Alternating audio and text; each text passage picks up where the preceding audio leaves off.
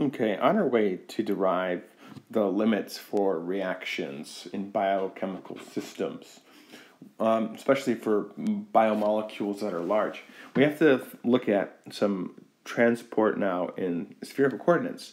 So here's a version of a picture that I drew to try to get some of the geometry for what this looks like. So here we have a spherical shell, the outside shell, which I can add a line here so you can get an idea of what the outside shell is.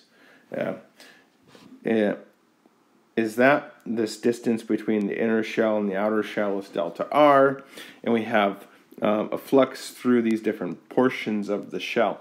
And we want to do an overall mass balance on the contents of the shell, so we can have an equation that we can use to look at, we will eventually use for motion of particles in 3D. And for spherical coordinates, when things are coming into contact with each other, it really makes the most sense to work at spherical coordinates.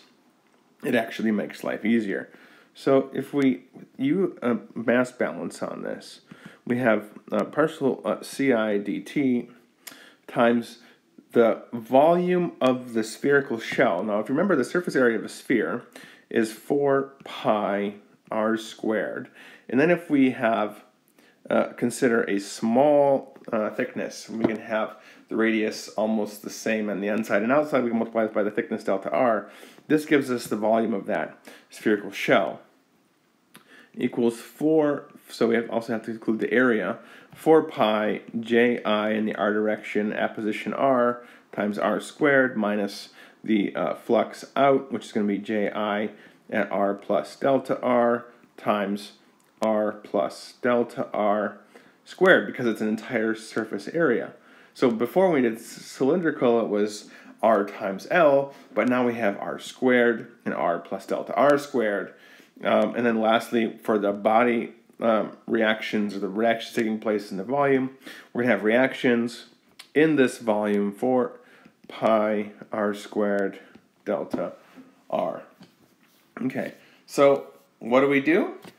You divide through by the volume, okay? Take delta r goes to 0, and this whole equation collapses down into the following. Partial Ci partial t equals 1 over r squared. Of course, the minus this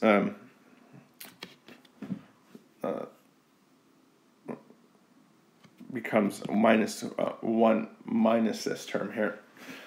1 over r squared, because we flip the order of these two, and then use the fundamental theorem of calculus to calculate the derivative. So it's minus 1 over r squared, partial by partial r, ji at r times r squared, okay, plus ri. So now we use Fick's law, and we make the substitution. Del Ci del t now is equal to dij. This is if d is a constant, not a function of position. If it's a function of position, you can't pull it out of the derivative right away, but you get partial by partial r times r squared, partial Ci partial r plus ri. Okay.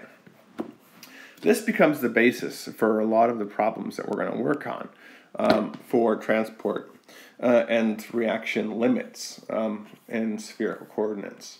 Now, this also is a good starting point for simulation of things like the diffusion of molecules away from a spherical drug or something, where you're going to have the material kind of leaving from the surface as this particle shrinks and gets smaller. So the rate of the release is going to change as the size of your drug changes. But for this one, I just wanted to introduce how you get from a shell balance to this general reaction equation, diffusion with reaction equation, that we will then use as the basis for some of our next steps, which is to determine the maximal binding and unbinding rates for biochemical reactions.